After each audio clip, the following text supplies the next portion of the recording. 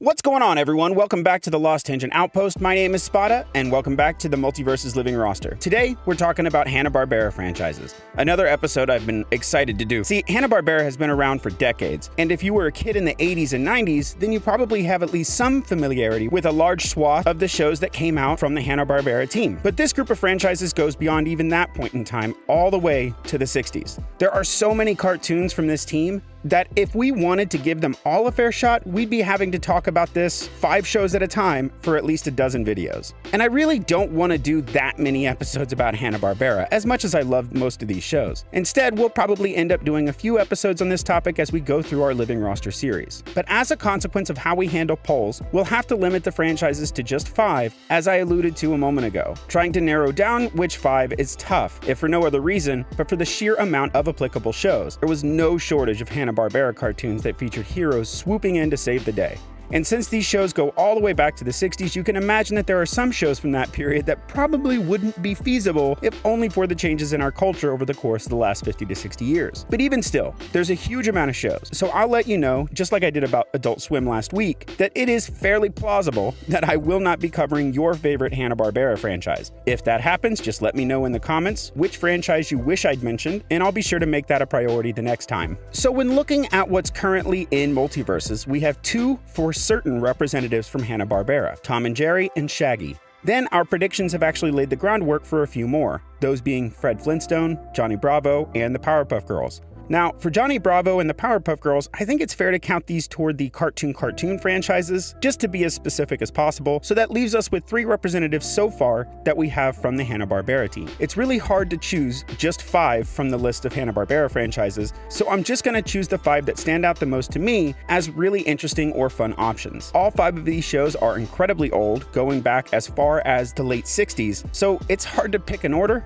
but last episode when I discussed Adult Swim, there were 2 franchises that were brought up in the comments. Where's Harvey Birdman? Where's Space Ghost? Well, I held on to both these characters for this episode, not because they're not more well known for their Adult Swim versions, but because to me, Birdman and Space Ghost are part of my earliest superhero viewing experiences. So to me, those shows are Hanna-Barbera franchises first and Adult Swim shows after. So with that, let's start out by talking about Space Ghost. Space Ghost was introduced in the late 60s as a part of a small team. Being from Ghost Planet, Space Ghost teamed up with 3 sidekicks, 2 teenagers named Jan and Jace, and a little monkey named Blip. Most episodes centered around them flying in space, thwarting the plans of a few of their regular villains. The show only aired for a couple years, but Space Ghost was brought back in the 80s for another animated show, and then finally in the 90s he was brought back to be a late night host for his show Space Ghost Coast to Coast, with 2 of his villains as part of his late night crew, Zorak and Moltar. Coast to Coast was brought back to air on Adult Swim as well later on, but Space Ghost as a hero was actually quite capable. He could survive in space naturally, and he had amazing technology as a part of his costume. A button on his belt would allow him to go invisible, and the buttons on his bracelets allowed him to fire beams of heat, cold, magnetism, and more. Added with his ability to fly, Space Ghost makes a fantastic candidate for a game like Multiversus. While he's not afraid to deal with his foes up close, he most often keeps his distance. As such, I'd advocate for adding him as a mage. Now, when I mention old superhero cartoons, the first thing to come to your mind would probably be something like He-Man or Thundercats,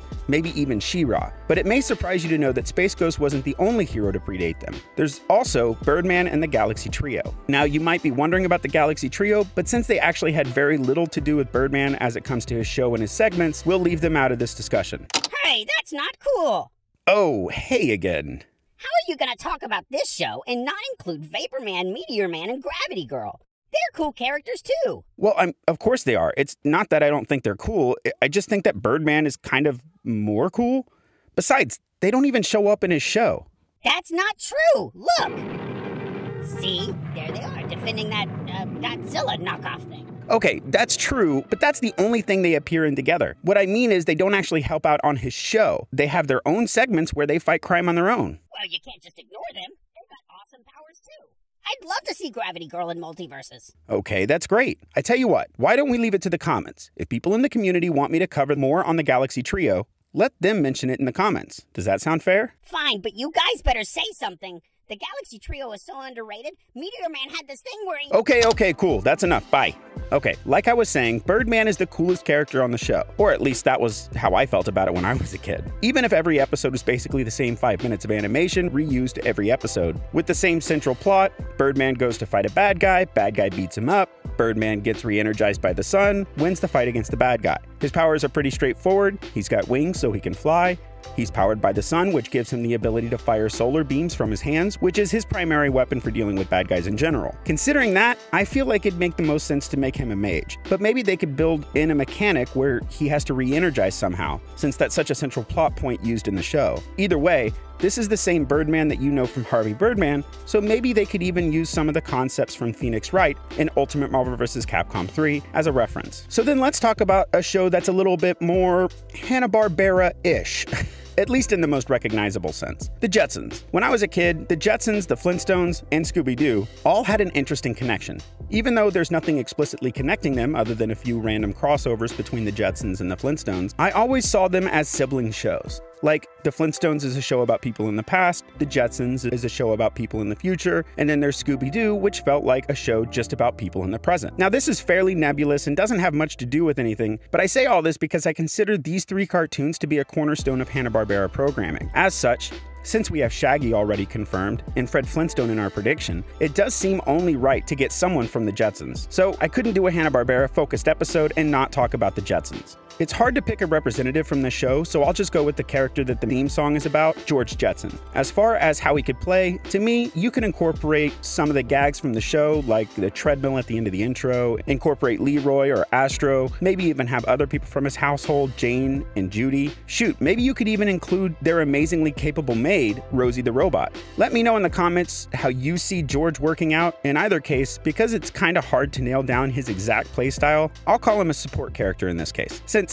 that is most often George's role in the show anyways. For our 4th option, I wanted to bring up an option that I was surprised to find out was a Hanna-Barbera cartoon, Captain Planet. Look man, every 80s and 90s kid knows this show. As soon as we hear the name, the theme song pops in our head. Most of us can't help but sing it out loud. That iconic Captain Planet, he's our hero, gonna take pollution down to 0. Now, this show speaks for itself. If you haven't seen it, you absolutely need to. It was a show about 5 activist teenagers who were constantly out advocating against pollution and for cleaning the planet, so Captain Planet is really just the embodiment of this exact mentality. When the 5 teenagers unite their powers of their rings, well, by your powers combined, I am Captain Planet! So Captain Planet as a character is obviously super powerful. He's got elemental powers, he can fly, he even appears sometimes to have a bit of telekinesis. So much like the other 2 superheroes in our poll so far, he'd probably best fit the playstyle of a mage, but I think a good argument could be made for him to be a support as well. Assuming that he gets in the game, bonus points to player first games if they can make an alternate costume for him based on Captain Pollution. Alright, and with one more poll option to go, let's talk about what is likely to be the weirdest suggestion, Super Friends.